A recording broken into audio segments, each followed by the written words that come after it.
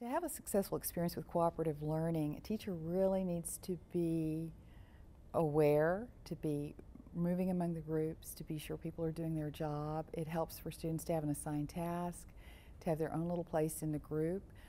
I don't think a group should have more than 4 people, because often that means that 1 or 2 are sitting off to the side doing nothing.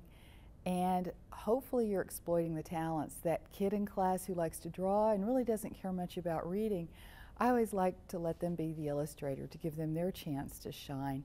The kid who can't stop talking, they get their chance to present. So I like to really exploit the students' talents through cooperative learning.